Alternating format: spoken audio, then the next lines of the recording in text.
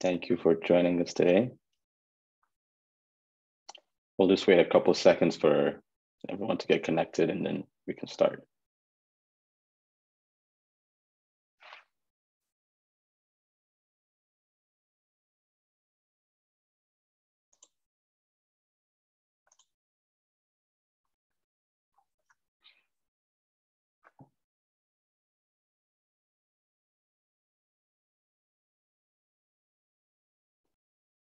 Okay, it seems like people are popping in. So good morning or good afternoon, depending on where you're joining us from. Thank you for joining us today and welcome to the Forestry Adaptation Community of Practice webinar. My name is Brooke Tasama and I'm one of the facilitators of the online adaptation community of practice, which is run by us here at the Climate Risk Institute. And I'm here today with my colleague, Claire Sanders, who will be in the back end providing support. So if at any time during the webinar you have any questions or experience technical difficulties, you can click on the chat box and find Claire's name or my name and send us a message and we'll sort it out. So like I said, again, thank you for joining us. And before we go any further, I would like to gratefully acknowledge that I'm currently located in the traditional unceded territory of the Haudenosaunee, Anishinaabe, and Mississaugas of the Credit Union. Indigenous people have long modeled sustainable forest management and land stewardship. And at the Climate Risk Institute, we're continually trying to improve both our knowledge, processes, and relationships so that we can highlight and integrate Indigenous perspectives and knowledge of climate change into our work. And I invite you all to share the territories that you're joining us from today in the chat if you're able. I would also like to take this opportunity to reintroduce the Forestry Adaptation Community of Practice, or FACOP as it's more commonly known. For those of you who may not be familiar with it, the FACOP, it's an online community of practitioners dedicated to sharing online resources, news articles, discussion forums, upcoming climate change events, and more. And this is made possible with support from the Canadian Council of Forest Ministers Climate Change Task Force, and it's free to join. So if there's anyone today who's interested in learning more about the FACOP, you can click on the link we'll post in the chat. And if you want to register, you can contact me as well, and we can proceed with that. And so we'll have some time at the end for dedicated Q&A, but that doesn't mean you have to hold your questions until then. So feel free to add questions in the Q&A box or comment in the chat below, and we'll direct them to our speaker when he wraps up. And I also want to mention that we are recording the webinar today, and we'll be sending out a copy of the recording to all those who registered. So yeah. And with that being said, we are very excited to have our speaker for today, Darren Sleep. Darren Sleep is the Senior Director of Conservation Strategies with the Sustainable Forestry Initiative, or SFI, where he focuses on growing SFI's conservation and science credentials and on increasing SFI's capacity to develop and manage conservation projects in Canada and the United States. Darren sits on a number of government and ENGO advisory bodies, including the Committee on the Status of Species at Risk in Ontario and the United States Economic Commission for Europe Boreal Team of Specialists. He was also part of the primary task force team and is currently involved with the Sustainable Use and Livelihood Specialist Group with the International Union for Conservation of Nature.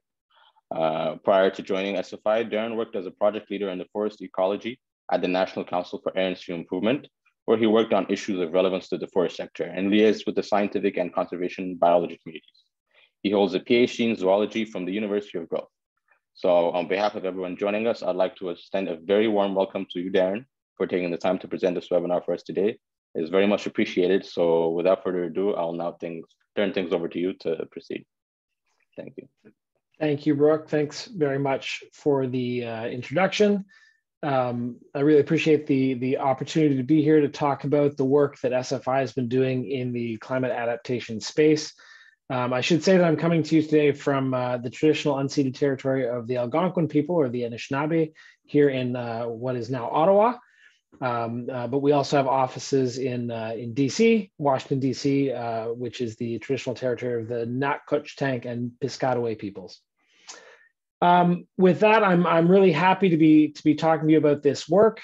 You'll see that we've been developing our climate adaptation work over the last couple of years, and we're really excited to talk to you about what we've done with our standard revision. So for those of you who may not be, first of all, I should say I just changed the screen just double checking. Brooke, are we seeing the new screen? Did I change screens? Yes, it worked. Excellent, good to know, thanks. So for those of you who may not be familiar with SFI, SFI is a conservation organization, and we have at our core this vision of a world that values and benefits from sustainably managed forests.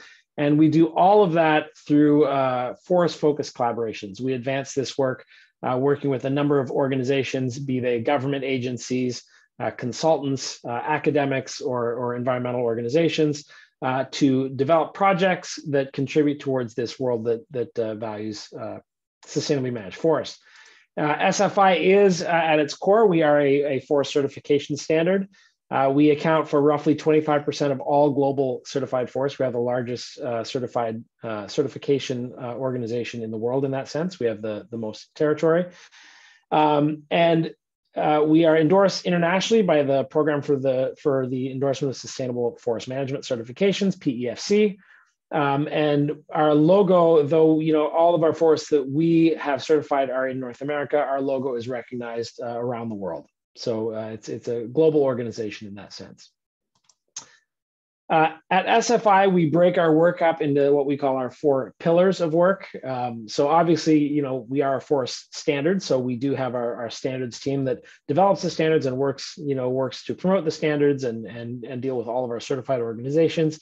But we also have these other 3 streams of work. In the bottom left-hand corner, you'll see education. This is our work where we, for those of you who may be familiar with Project Learning Tree in the US or Project Learning Tree Canada, where we develop curriculum from kids K to 12, particularly in the US. And in Canada, we really work on mentoring youth at the post-secondary level, mentoring them, getting them into jobs. We have a green jobs program that we work on with the federal government and other means like that. In the bottom right, we have our community work where we engage with a number of underprivileged communities to make sure that it's not just sort of the wealthy people that get to benefit from the forest, but everyone across society benefits from the forest. So we work with a number of charitable organizations in the US and Canada, most notably Habitat for Humanity, for example, is a strong partner of ours, where we essentially marry an organization like Habitat for Humanity that needs 2x4s with organizations that make 2x4s. So it's a good connection. And finally, in the top right, you'll see the conservation pillar, and that's obviously where I work.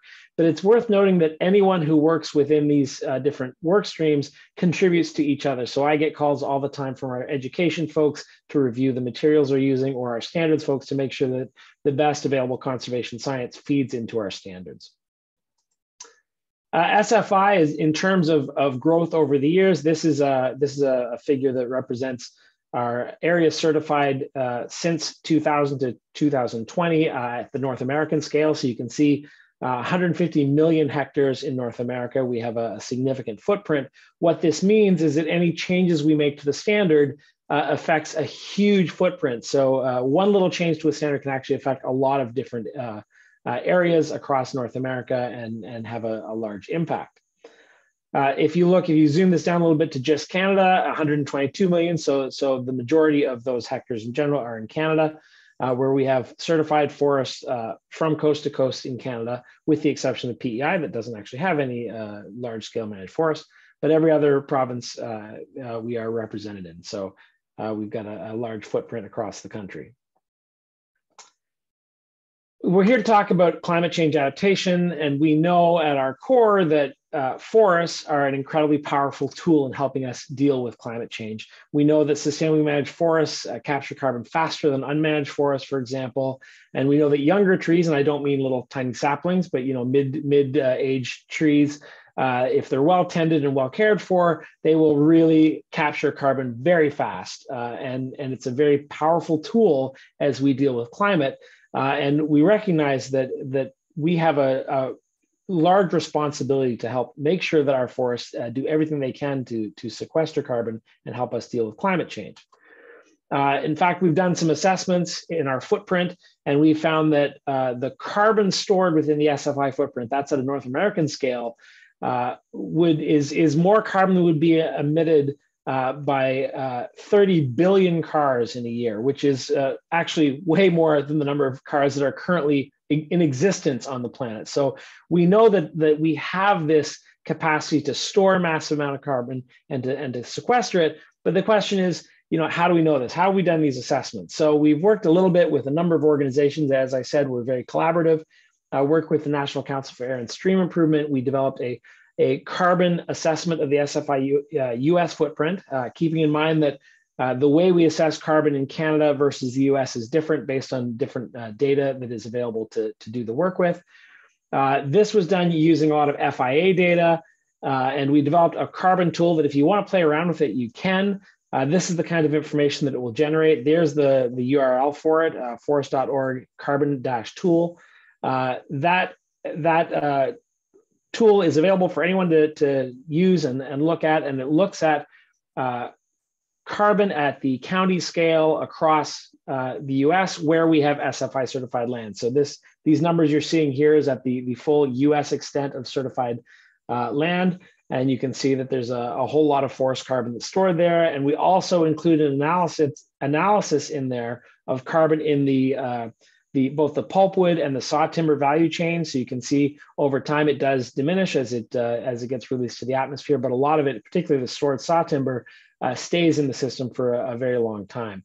So we've done a lot of analysis to try and to get at that. When we think about the same kind of information in the Canadian context, we had to do the Canadian Forest Carbon Assessment with a team of folks from the Saskatchewan Research Council, Natural Resources Canada, CFS, with some support from the Forest Products Association of Canada. We did this work to try and reliably estimate the carbon stocks and fluxes across SFI's footprint. But it's worth noting that because SFI's footprint is so very large, it's costly and challenging to do. So again, we worked with our colleagues at CFS who use the generic carbon budget model to do this work. And we did a sample of just under 20% of SFI's footprint. So you can see that map there. Those are the areas that we assessed. So a little bit West Coast, a little bit East Coast, and then sort of a swath in between of Boreal Plains area. And this work showed us that in terms of sequestration, that this area alone, so just the sampled area, sequesters roughly 4.5 million tons of CO2 equivalents annually, and that's an above ground pool, so that doesn't consider soils. And I've got 2 asterisks here. I could put 50 asterisks here to emphasize that we have not done the analysis across the entire footprint. But if we assume that that's 18.3% of SFI's certified forests in Canada, and we extrapolate that, it could be in the rough area of 24.4 million tons of CO2 sequestered across Canada. So that's just a very ballpark figure. But the lesson here is that the sustainably managed forest within the SFI footprint, you can see, is accumulating and continues to accumulate carbon over time. So that's a very positive story. So we know that we store a lot of carbon and we sequester a lot of carbon in our footprint. What does that mean for our standard going forward? So if we look back to this paper that was published in 2020 on climate smart forestry, the missing link. This was a paper published in part by a number of colleagues internationally, looking at what is needed and what we need to do to get to the point that forestry is actually serving that role of helping us mitigate carbon as much as possible. So from this paper, they came up with there's 3 key elements of climate smart forestry. One is increase carbon stored in forests and wood products, while maintaining other ecosystem services, be that biodiversity, water, clean air, all those great things. Another element was to enhance forest health and resilience through adaptive forest management. So that's keeping in mind that with climate change comes greater risk to our forests, either in terms of pest outbreaks or fires. So we've got to make sure that forest health and resilience is maintained in the work we do. And finally, the third point is that we need to use wood resources sustainably to substitute for non-renewable or more carbon-intensive materials. So those are the 3 key elements of what these authors felt climate smart forestry was. And it's really good. I can honestly say that if I'm being honest, we saw this paper after we initiated our climate smart forestry work, but nonetheless, I think we echo this firmly. So we revise our standards at SFI every 5 years or so. we started back in, we actually started in October of 2019 down this road, but you can see here, we drafted the standards, including the Climate Smart Forestry objective, received comments May, June 2020. We had various task groups that looked at our different components, including the Climate Smart Forestry. Once we had the final version of it ready, it went to our resources committee who reviewed it and then went to the board, and the board approved it. And then, as I said before, we are endorsed by PEFC on the international stage. We had to get endorsement from them. So we sent our standards, our revised standards off to them for endorsement. And then in January of this year, we released those standards for use by our certified organizations. So those now are in play. If we look at, as I said, we are very collaborative. We did not do this by ourselves. This was not, me locked in an office, writing new standards, but in fact, this is getting a lot of participation from a number of different sectors of society, be it government, indigenous. We had manufacturers. You can see the whole list here. We had a wide variety of folks involved with these task groups, not just for the forest management task group, but for all the parts of the standards that we revised. So we make sure that we're collaborating with people across civil society to do this work. It's not just SFI sitting by ourselves doing this. So the standards were officially launched January of this year. All these documents are available online. I can send you the link for simply the website is www.forest.org is our website. If someone wants to pop that into the chat, that would be awesome. But you can go there, you can find everything we're doing, and there's sections on our new standard that you can pull up. You can read all these documents and see for yourself what's involved. I'm really focusing here on the standards and rules SFI 2022, the forest management standard in particular. And the revisions that we did to this standard, here are all the, what we call the major objectives for the standard. And in particular, I want to focus on objective 9 and 10. So the climate smart forestry and the fire resilience and awareness objectives. That's where I'm really focusing the talk today. So to start, if we look at the climate smart forestry objective, again, we recognize that forests play a critical role in addressing climate change and storing carbon. We see very much an increased global focus on climate and not just, locally, but we see this on the international stage for markets. Everyone wants to know about this. We also know that ESG reporting, which is becoming more and more dominant in financial markets, one of the things that they're looking very closely at is climate change adaptation and mitigation.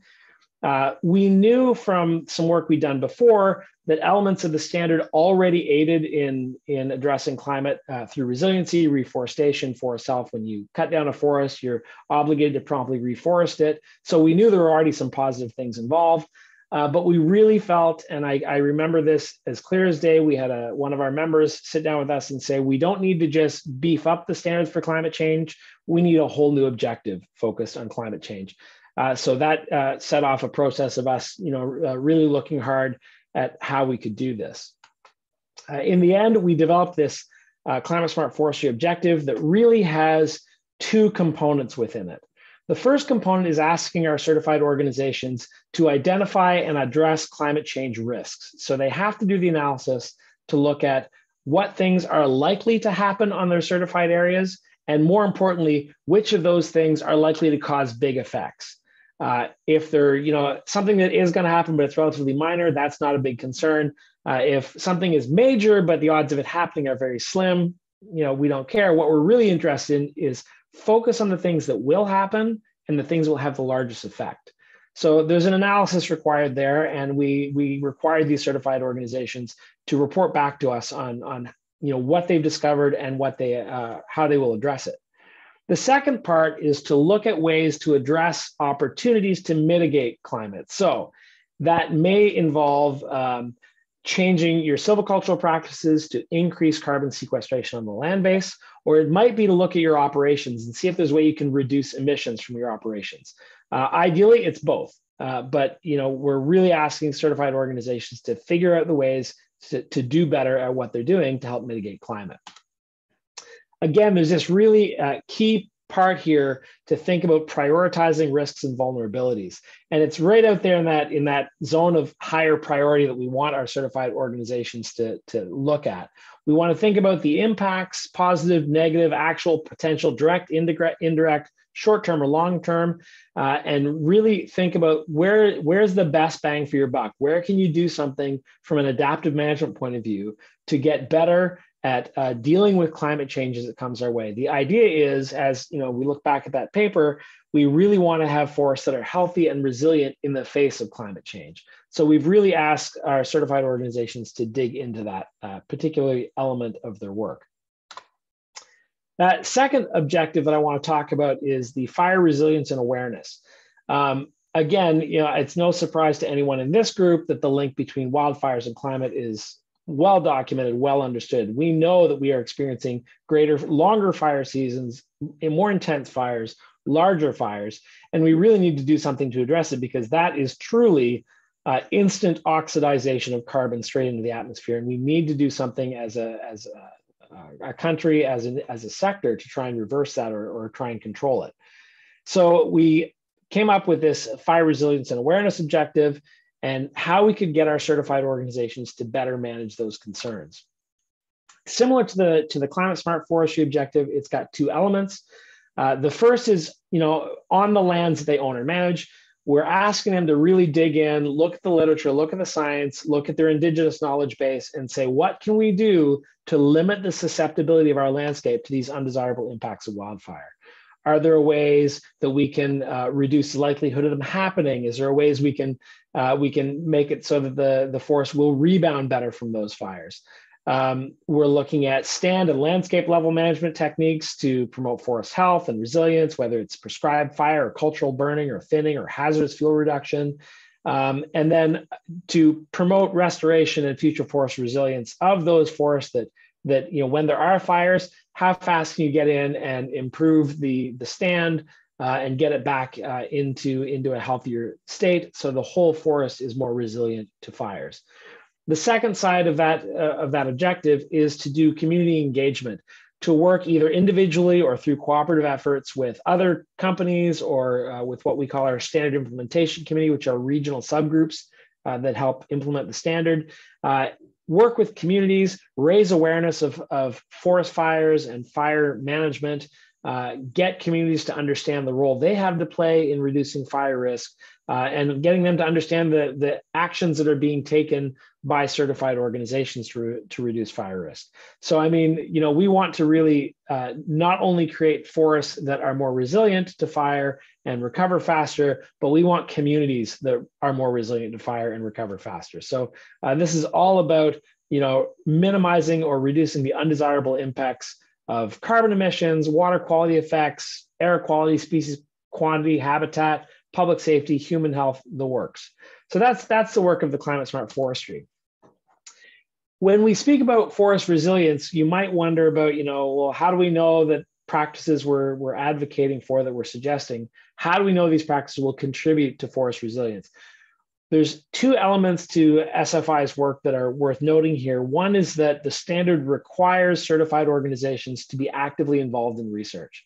So if you're a certified organization on the landscape, you're SFI certified, you either are actively involved with forest research, or you're not SFI certified. That's what it comes down to. It's a requirement of the standard. On top of that, SFI has its own research program that we do through collaborative work with organizations, where we provide small to medium grants to a number of organizations to do work. And a lot of that work has been focused around forest resilience to climate. So this is just one example that I'm going to offer here. We worked with Manomet in Maine to do this work in New England.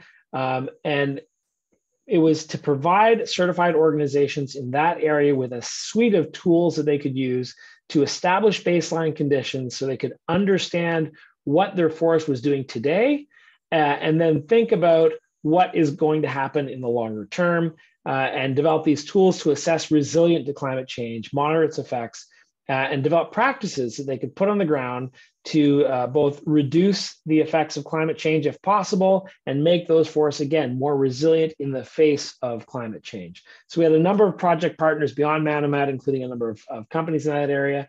And a lot of the tools that they came up with these entire checklists that can be used by certified organization. And although it is developed in New England, it is certainly applicable to southern Quebec and the Maritimes, but the process they use and a lot of the questions they ask would be transferable to other parts of the SFI footprint. So this is the kind of work we do through our grants program, through our research program, to try and develop the tools and the practices to better address these issues. I'm just taking a quick look at my clock to see where I'm at. As I mentioned earlier, SFI has a huge footprint, and when we think about the supply chain of SFI certified forests and the products, we believe this generates that as again that paper referred to sustainably managed products that support nature-based solutions and then can contribute to carbon management, climate change mitigation efforts, and to offset the products that might be harder on the environment. We've done some work again with another collaborator, University of Maine, looking at soil carbon. And soil carbon is something that I think that we really need to dig into and understand a little bit better. But we really got these folks to dig in and say, look, what are the practices that we can put in place and what practices are currently in place that do better for soil productivity and carbon storage within those soils? So these folks went out, they had a suite of installations, harvested areas put in across sort of a transect north to south in Maine, and they measured soil carbon at various layers, and they were able to come back to us and say, okay, here are the types of harvesting in this environment that are beneficial to soils in terms of carbon storage, and here are some practices you can put in place to improve your management of these. Some of them were surprising because some of the practices that they talked about were things that other organizations had already done, had already had in place. So for example, laying slash down on skidder trails was originally to help reduce soil compaction, especially when soils start getting a little wet in the spring. But they actually found that practice did a good job of helping maintain the soils, the carbon in the soils rather, in the upper and lower layers of the soil. So we're really happy with this work. The Cooperative Forest Research Unit was able to communicate this across Maine, New Hampshire, and other parts of New England. And of course, we've been promoting it within the SFI Forest Management Standard. So this is the kind of work that we're quite happy about. We also did a more broad spectrum project with American Forests, and they looked at how soils and soil carbon is included in carbon calculations. Again, this is one of the things that it's not fully, I wouldn't say it's ignored, but it's very hard to get good numbers on soil. And we felt this project was really useful for increasing our understanding of whole ecosystem carbon dynamics, as well as the impacts of forest management on the entire forest carbon pool. The results of this work, not really surprisingly, pointed that forest management was not an issue for forest soils so much as the history of that forest. So if in the past it was used for intensive agriculture, the soils tended to be more depleted of carbon. So this work was really informative, looking at a sort of all of the Northeast US and a little bit into Canada, looking at what practices and what activities were good and or bad for forest soil carbon. Of course, all these objectives, not just 9 and 10, but the rest of the objectives we've developed, really come down to how practices are used, what practices are used and how are they applied. So we've been doing some work with our SICs. Again, these are the standard implementation committees, to develop playbooks to help forest operators, certified organizations across SFI develop practices, develop adaptation plans to help them meet the objectives of 9 and 10, but also to make sure that the work they're doing on those landscape make a difference in terms of forest carbon. When we think about how we apply those practices, they sort of go in two categories in terms of adaptation and mitigation. So we know that on the adaptation side, there's all kinds of stand diversity management to increase diversity. Assisted migration in some places a very valid approach, thinking about the future forest that you're planting today. What's it going to look like in 20, 30, 50 years from now? There's a whole suite of thinning tools that can have effects on the landscape. One of the more interesting adaptation tools, once you understand, for example, the hydrological dynamics on your forest management landscape, how much streams are going to come up, how much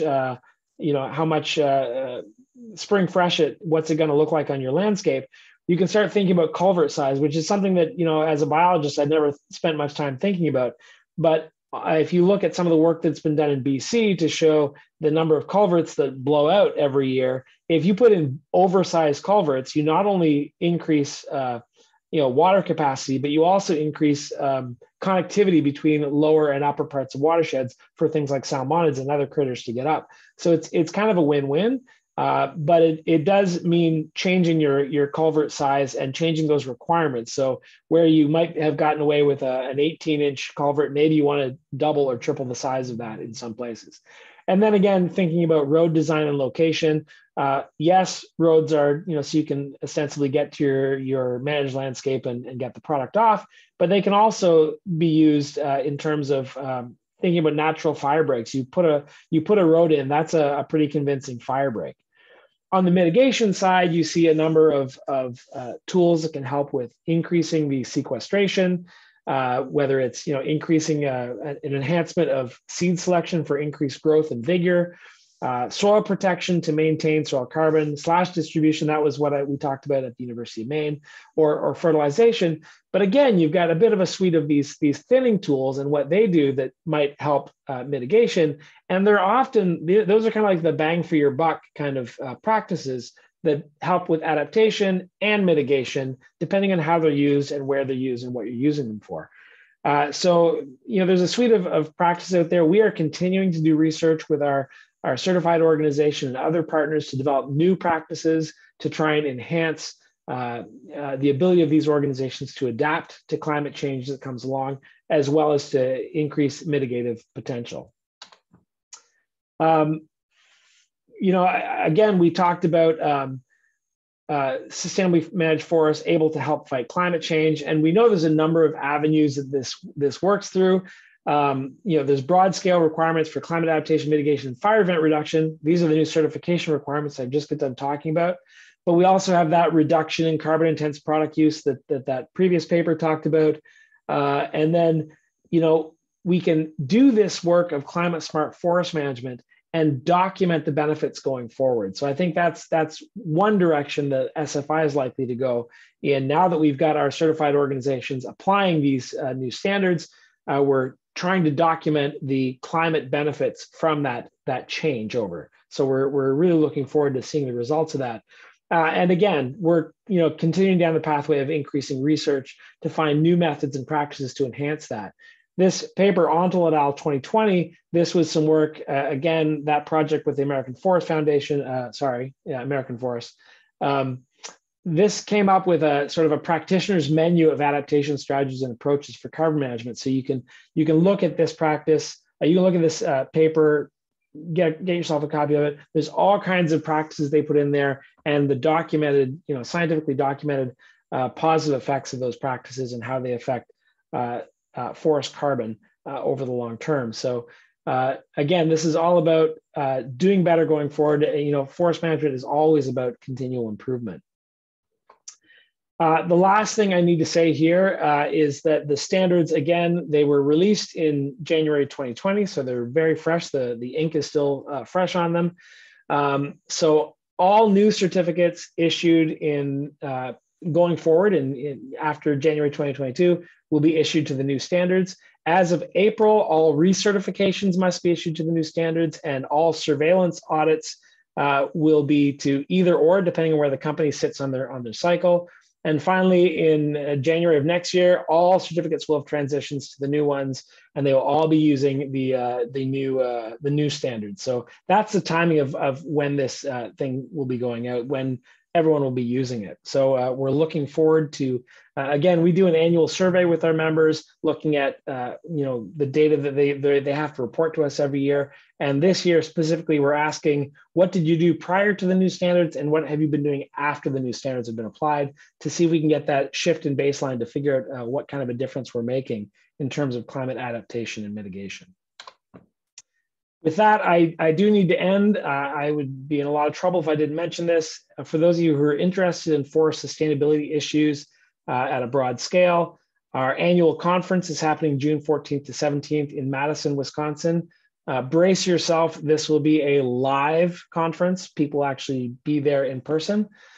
So we're very much looking forward to that. And for those of you who maybe have trouble getting out of the country, or maybe it's a little too soon for you, next year, our conference will be in Vancouver. And I can assure you, I used to tell people all the time that this is one of the best conferences I've ever been to. But then I started working for SFI, so it sounds a little bit more disingenuous now. But I can say it's a really good conference and a very interesting one for sure for all those who attend. With that, I'll say thank you. And I guess we'll have some questions. Brooke, are you going to be hosting the question session? Yes, that's correct. So thank you, Darren. That was an excellent presentation. I enjoyed the part about when you talked about synergy between adaptation and mitigation and getting the best bang for buck, as you said it. That was very insightful. So yeah, now we have about 20 minutes for the Q&A. So I'll get right into it. So everyone feel free to post your questions in the chat or in the Q&A box, and I'll address them share them to Darren. So we already got one question to start, and it's from Cynthia. It says, what is the difference between healthy and resilient forests from your perspective? That's a really good question. Buckle up, I could probably talk about that for several hours. As an ecologist, the term healthy forests, well, let's just say it troubles me, because I often tell people that a healthy forest is any forest that's not a parking lot, essentially. But it's one of those boundary terms that everyone uses because everyone sort of understands healthy forests. We say healthy forest. You can sort of look outside and see a forest and go, I think that's healthy, or I think it's not healthy. From an ecological perspective, so long as ecological functions are still operating, we would still call it a healthy forest. But I think in this case, we're sort of talking about vigorous, growing well, continuing to do what we want forests to do, be that, harbor biodiversity, capture carbon, make materials that we can move to the marketplace or use for whatever means. As far as resilience goes, that's a little bit easier to define, actually, in terms of a forest that can, you might say, take a hit and keep on coming, whether it's fire or wind throw, or infestation. Once it's been damaged or set back, even by harvesting, if it's been harvested, it comes back quickly in the expected time frame within what you'd think of as the natural range of variation. So to me, resilience is a more straightforward scientific term, whereas healthy is a little bit more of a term of art, if you will. But that's how we generally think about those terms. Okay, thanks. So another question, what research do you think is still lacking for better carbon management in forests? Well, that's again, thank you for that question, because that's playing right into the question that's the drum that I keep beating. And when it comes to carbon, I think we really need to do a better job of understanding carbon dynamics in soils. We know that a certain amount of carbon moves from the top layer down into deeper layers of the soil. I want to know if there are practices we can put in place to enhance that. And then on top of that, we need to think about carbon mobilization in terms of, we know a certain amount of carbon actually gets removed from the upper layers down to the lower layers, and then ends up in underground water pathways. And then, carbon actually comes out through our streams. And we need to figure out how that happens, and if there's ways we can think about slowing that process down so that more carbon ends up stored in the deep layers of soil where we know it stays a lot longer. So that's just me. I'm not a soils guy. I need to point that out. So I'm not self-serving on this, but I really do think that soils are the new frontier of carbon in forests. Okay, sounds good.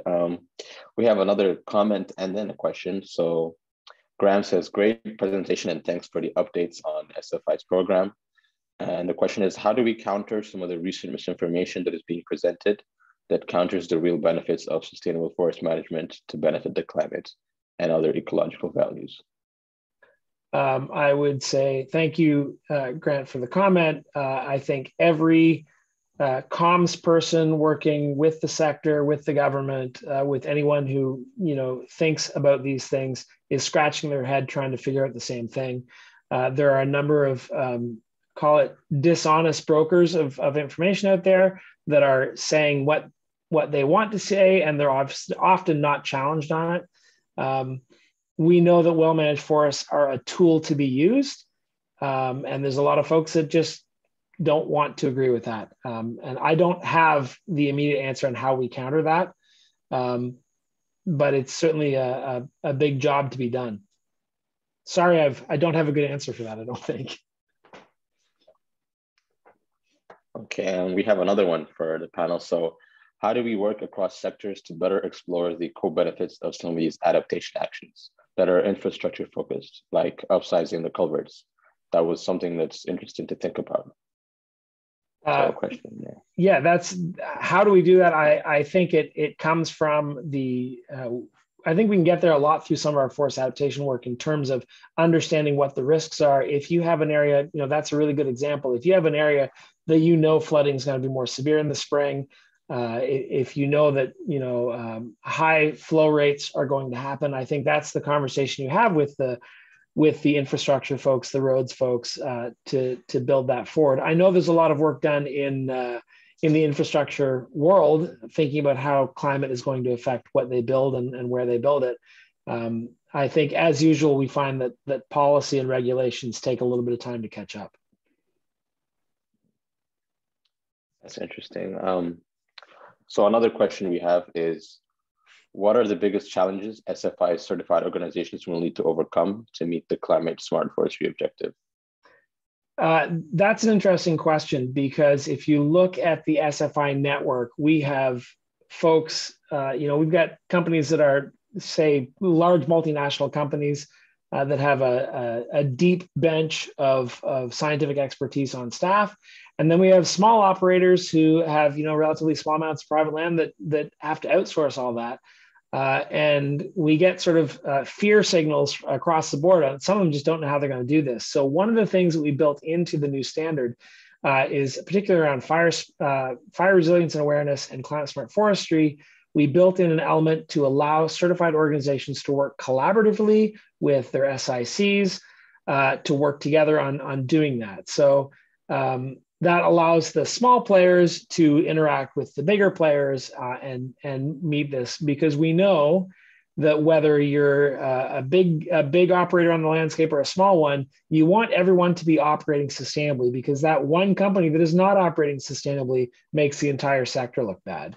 So across the sector, we're finding and fostering collaboration. But the biggest fear I think that we're seeing is, especially for the small operators, they just don't have the resources to figure this out. They don't know how to identify what best science is, what's the best available science, when they don't have the expertise on staff to do it. So allowing collaborative work and, more to the point, encouraging collaboration across organizations is how we're trying to deal with those concerns. Okay, thanks for that. Another question, how do you think wildfires / prescribed burning are affecting soil carbon? Yeah, okay, so we obviously know that the more intense the fire, the more likely it's to affect soil carbon, burn down the top layers of the top layer of soil that eventually would have contributed to the deeper layers.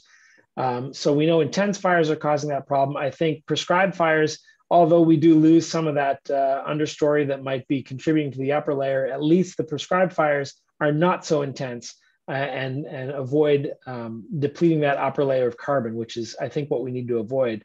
So we need to have those prescribed fires in place to reduce the fuel loads, in some cases to stimulate growth of other plants that need that disturbance, But to prevent the longer term, bigger fires, I think that can really affect the soil carbon and cause problems, longer term problems.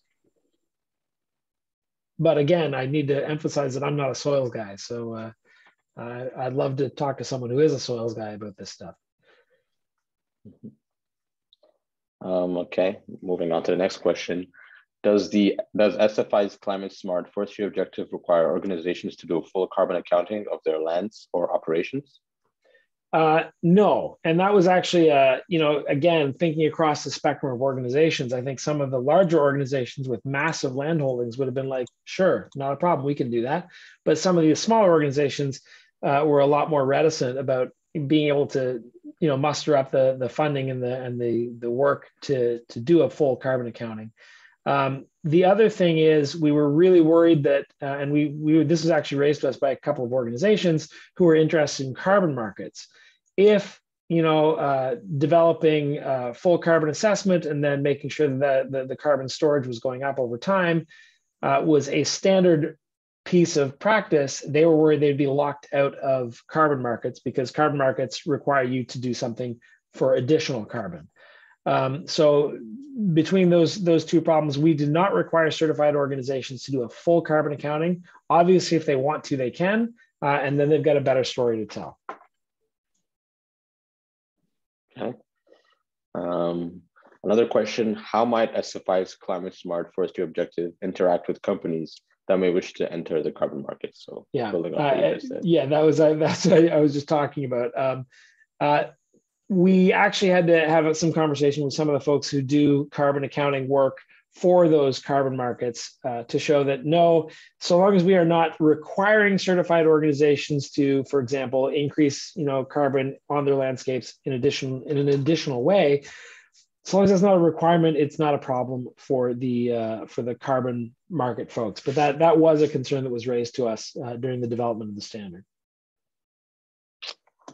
Okay, and my colleague Claire also mentioned in the chat, but if everybody would like to ask a verbal question, that's also good. So feel free to raise your hand and ask a question at any time. But yeah, if not, we'll move to the next question. So does adhering to the SFI's climate smart forestry objective necessarily mean increased carbon sequestration on those lands that are certified? Yeah, that's a really good question, a really sort of a key question. And no, it doesn't. It doesn't necessarily mean carbon will increase, although the research we've done shows that currently, even before climate smart forestry, biogenic carbon on the landscape was increasing, as is long-term storage of carbon in products. So it's a good story no matter what. But we recognize that some companies, for example, you could buy a piece of land and decide that you want to grow pulpwood. So if you're in the Southeast US, for example, pulpwood would mean a shorter rotation period to get the kind of wood you want. And that could mean on the ground a lowering of carbon. But the climate smart forestry objective does require you to think about making sure no matter what climate change brings, that forest stays resilient, that forest stays strong and growing. So that's a positive. So we keep the forest as forest essentially. And it requires you to look at your operations and say, what can I do to either increase carbon sequestration or reduce my operational emissions in the event that you're planning on not increasing sequestration because you are changing your market base, and that's the market signal you're responding to, then you might say, okay, well, I got to focus a lot of effort on reducing emissions. So overall, there's still that long-term resilience of the forest on the land base. Maybe there can be a lowering of carbon to some degree. It's obviously not going to go down to zero, but you can adapt and manage in such a way that you still get carbon benefits. It's just not necessarily an increase of carbon on the ground all the time. Although I'd say in most cases, we're going to continue to see that growth of biogenic carbon anyway.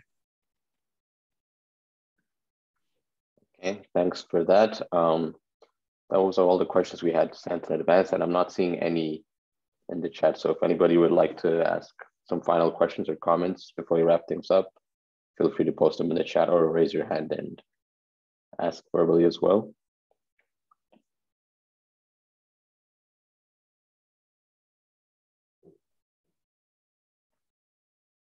And yeah, if not, we'd just like to thank everyone for joining us here today for this FA Crop webinar. We hope you enjoyed it. And this presentation was recorded and we'll send it out to everyone registered and posted in the FA Crop as well for future viewing.